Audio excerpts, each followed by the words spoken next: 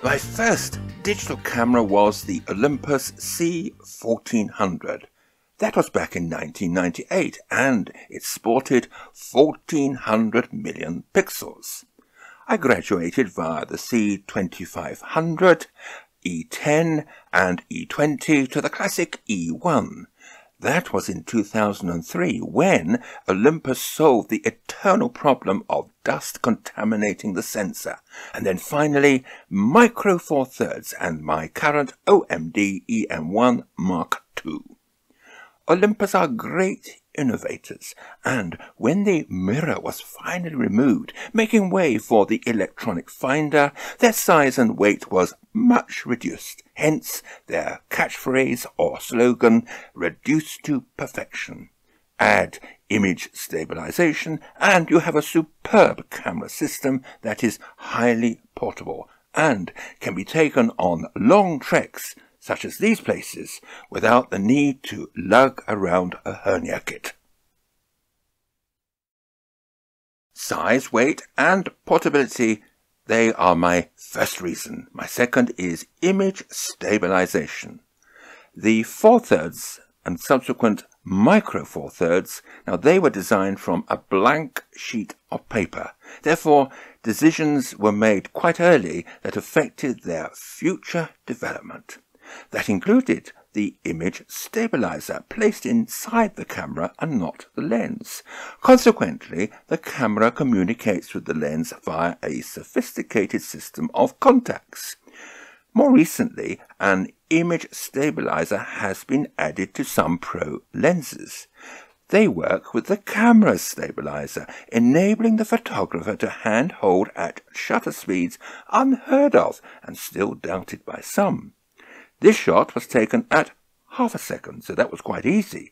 But the Misericord, because it was in a very dark corner, that took a shutter speed of 4 seconds. But this serendipity shot of a full moon over Lulworth Cove, that was 8 seconds.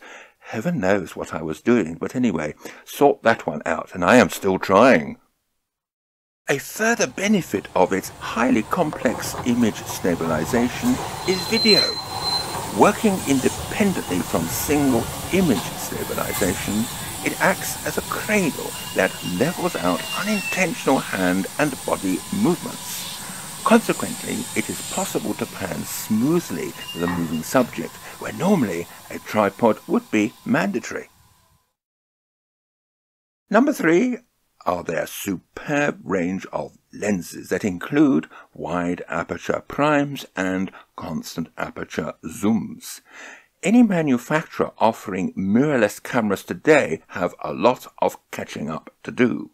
The Zuiko 12-100 Pro lens is constant aperture, and whilst its widest aperture of f4 might be considered a drawback, this lens also has its own image stabilizer that works with the camera's stabilizer.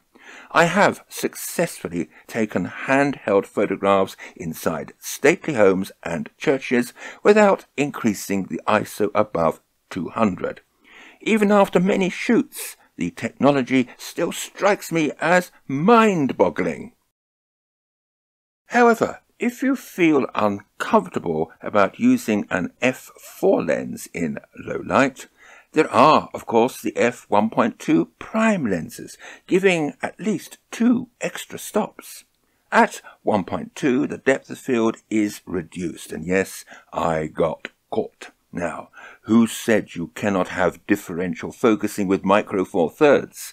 The technology might be different, but the end result looks very similar, even when you don't want a narrow depth of field. This brings me rather conveniently to number 4, which is depth of field. Yes, you can have differential focusing if you want, but the technology, which I understand has something to do with sensor and pixel size, offers more depth of field where required. Now, this is particularly noticeable for creating a sharp foreground and background in low light at f4, but a traditional knowledge of the hyperfocal distance may still be required. This additional depth of field also works to your advantage when shooting a landscape with foreground interest, almost by point and shoot.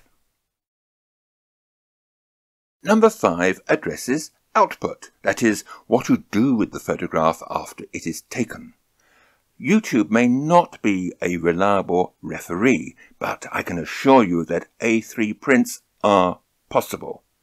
My work appears in books and magazines, and most picture editors could not care what camera or system I use, so long as it looks okay on their systems. So never mind how you get there. Nevertheless, this image of Leeds Castle, that's the one in Kent, was reproduced successfully, at least to most eyes, on the front cover of Britain magazine.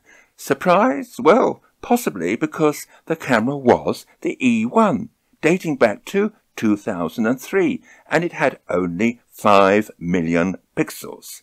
The quality was fantastic then, but now my current camera has 20 million pixels. Goodness knows what it can achieve today.